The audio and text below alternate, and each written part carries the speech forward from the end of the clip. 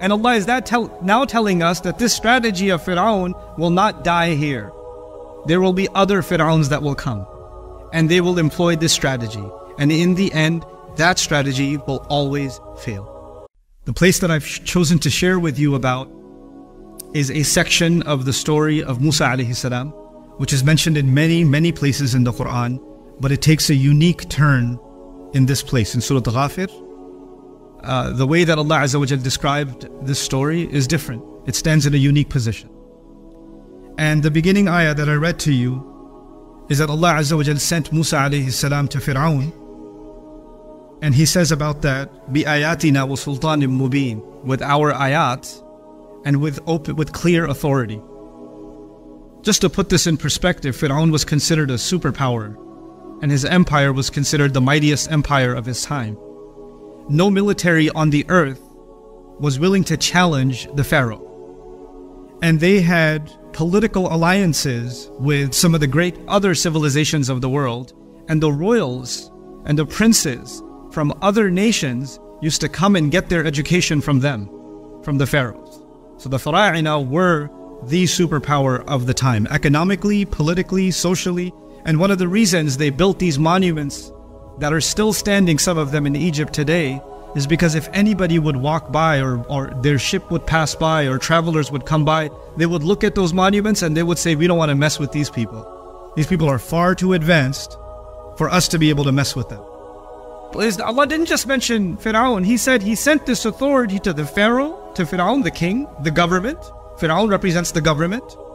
Haman represents his military strategist. So Haman also.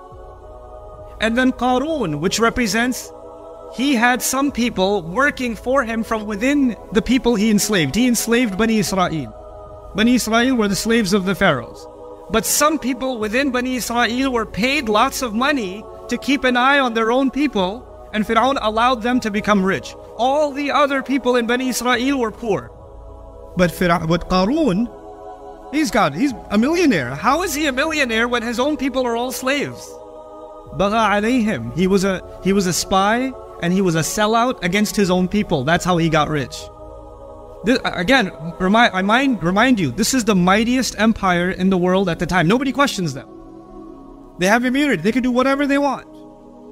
So if they want, they can just kill the Israelites and be done with it. But they actually benefit. They want to use the suffering of the Israelites, and they have other political benefits coming from them.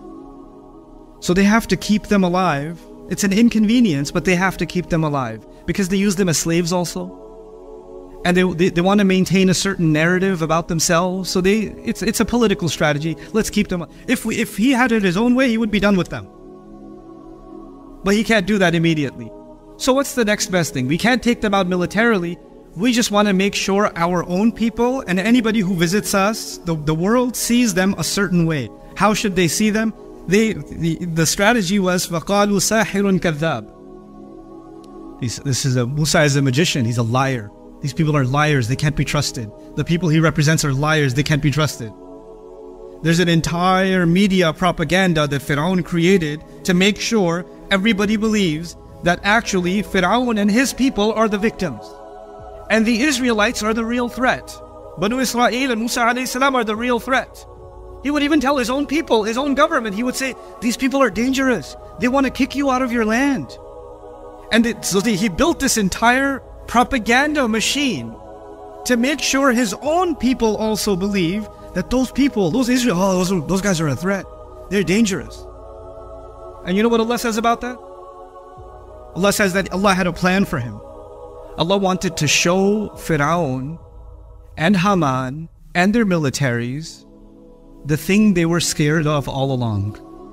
Allah wanted to show them what they were afraid of. That ayah is fascinating because now Allah is telling us Fir'aun is terrified. You're the one with the army. They're the ones that are slaves. You're the one with all the weapons. They're the ones that get killed. They're the ones in the camp. And you're the one in the biggest palace on earth. You have all the security. You own all the media. And you're scared? You can't go to sleep at night. You're having nightmares. This is inside intelligence only Allah can give you. Allah gave us His strategy in the Quran so that we know how every Fir'aun that comes after him will be. So now, فَلَمَّا جَاءَهُمْ بِالْحَقِّ مِنْ عِنْدِنَا قَالُوا. So when the truth came, and it was clear that he's doing wrong, because Musa alayhi salam came, one of the first demands Musa alayhi salam gave to him was, أَنْ أَرْسِلْ مَعَنَا بَنِي إِسْرَائِيل. You need to let these people go. They're not your slaves. They're the slaves of Allah.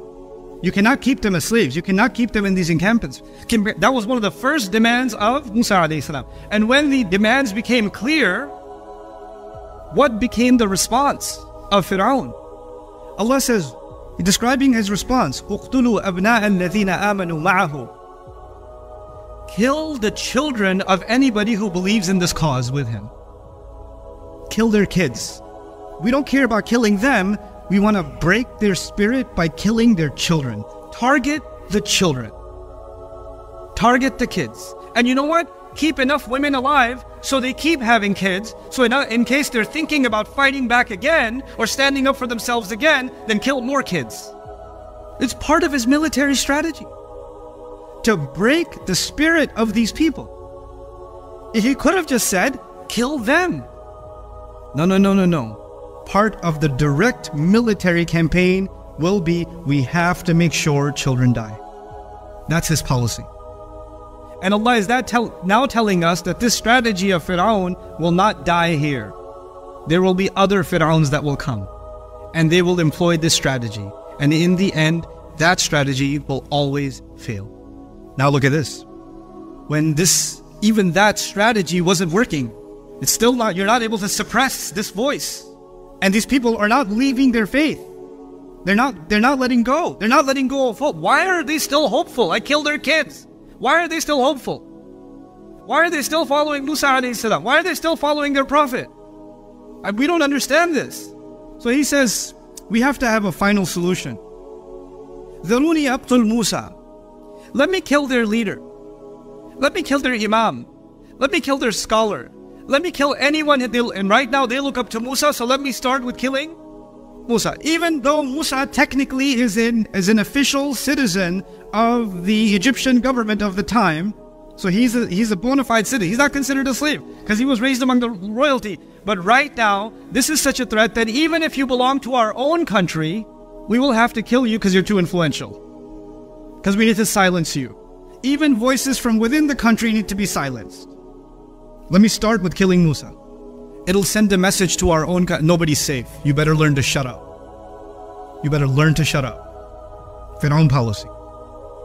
And then he makes what you could consider a press release. You know, Fir'auns make press releases all the time, from the old times too. Here's the press release he gives. إِنِّي أَخَافُ أَنْ يُبَدِّلَ دِينَكُمْ أَوْ أَنْ يُظْهِرَ فِي الْأَرْضِ الْفَسَادِ. If we keep letting these people go and we keep letting Musa go, he might end up changing your religion. He might radicalize you. He might make you an extremist. He might convert you to this barbaric cause. And if he does that, there's going to be corruption in the country. We'd have to save the nation. Our nation is already perfect. And this Musa and this Harun and this religion of theirs and anybody who follows them, these people are so dangerous, they will destroy our national identity. Our national identity is the best. If you love your country, you must destroy these people. And especially the ones that are loudest among them. Start with the loudest voice. Kill them first. That will break their spirit. If their kids couldn't break their spirit, then let their leaders, their scholars, their activists, and in this case their prophet, kill him first. Get him out of the way. Then what are they going to do? They'll have no leaders. Then what's going to happen? Then they'll learn to be the slaves that they are. There were people inside the Pharaoh's own administration who couldn't take it anymore. There were people living in Egypt that saw that we have enslaved a population and it's wrong. And I know if we speak up, we might get arrested too. We might even get killed and nobody will find out how. That might happen too. But one of them who was hiding his faith and he was keeping his conscience hidden all this time, a time came where even he spoke up. What did he say? Why is his speech so important that Allah put this in the final word to humanity? He says, أَتَقْتُلُونَ رَجُلًا أَنْ يَقُولَ رَبِّيَ اللَّهِ. You're going to kill someone only because they believe in Allah. They say, my master is Allah. and all the clear evidences have come to you from your Rabb, Allah says Allah will never guide the scheme of anyone who is musrif and kadhab. And this is how Allah saved the Israelites, the followers of Musa alayhi salam.